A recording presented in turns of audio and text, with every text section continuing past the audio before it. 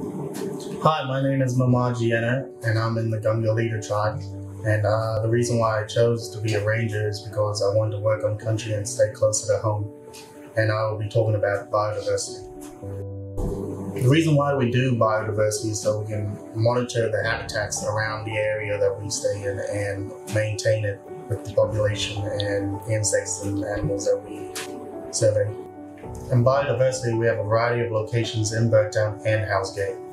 The benefits in biodiversity is that we get a general idea of what species are in our area and potentially new ones that we'll find in the future.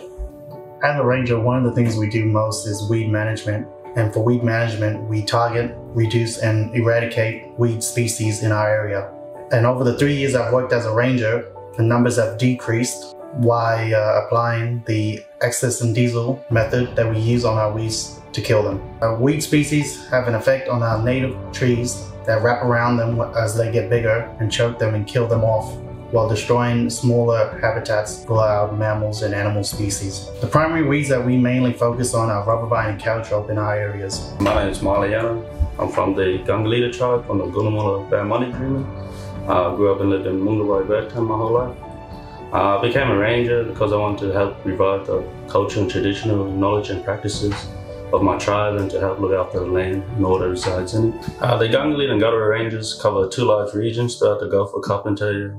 We cover the Gangalidda tribe from Leichhardt River Falls all the way to the Housegate, and the Garawa tribe from Housegate all the way to the Northern Territory border, and we cover along the whole coast as well. We plan to help decrease the chances of wildfire outbreaks and help promote new growth and revitalize the country. We've been around the Bergtown township, out to the Housegate and along the coast all the way to the NT border. Fire ties in with our biodiversity surveys, as fire helps the land and encourages new growth of flora, which increases the population of native fauna in our region. G'day, my name is Zachariah Soden. I'm Garawa man. The reason why I joined the Rangers is to get back and work on country and stuff like that, and really see the cultural side of thing and learn about myself and my culture. Today I'll be talking about turtles and our turtle management program. Why we do it is to just monitor turtles and stuff like that and see the numbers and the changes. Some of the changes we've seen, like the numbers have increased since I've started working. I started working 4 years ago, but the numbers have increased. Starting to see like turtles with tags and stuff we tagged from back 4 years ago. Some of the problems occurring with the turtles, weeds is like the main one, and predators.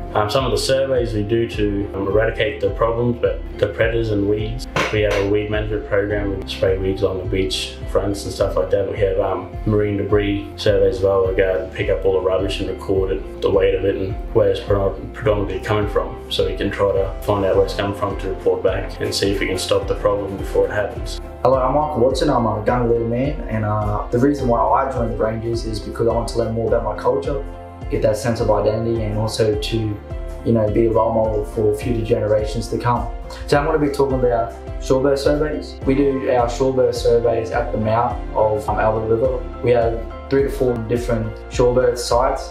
They are only accessible by boat or helicopter. We do shorebird surveys because we want to learn more about the birds in our area. Why do they come here? Are they endangered? And just get a rough sense of the population. Why is the population growing or decreasing, and find out the reasons why that is. Some of the problems that these birds face while traveling is loss of habitats. A lot of the shorebirds that come to Australia, they are endangered, and it's our jobs as rangers to protect them for future generations to see.